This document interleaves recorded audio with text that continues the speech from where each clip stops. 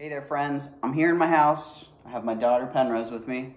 We're gonna demonstrate some found instruments. Now we're starting easy and simple. We just took a couple of chopsticks. Show us your chopsticks. And all we're gonna do is hit them together, like drumsticks almost. Let's do it, ready? Do this rhythm.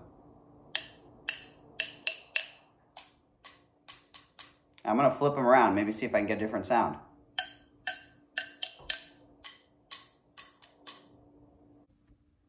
All right, so now we had an idea. Fill a glass of water, halfway or however much you want. Cover it, take a stick, it could be a fork or a chopstick or whatever, and tap the side. Then, take your hand off and let's see what the sound is. Ooh.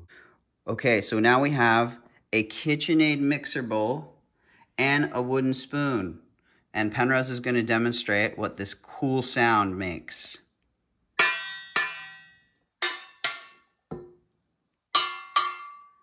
Nice.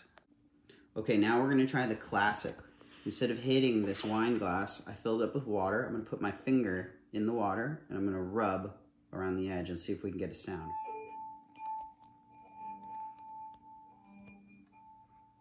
Sticks are great for instruments, right?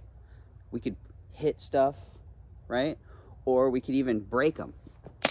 They make cool sounds. Now I have two. So what I want you to try and do is go around, whether it's inside or outside, and find something.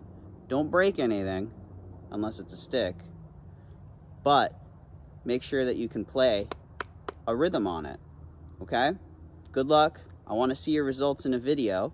So have your parents film you if they can, and they can post the video in the comments, okay? Here we go.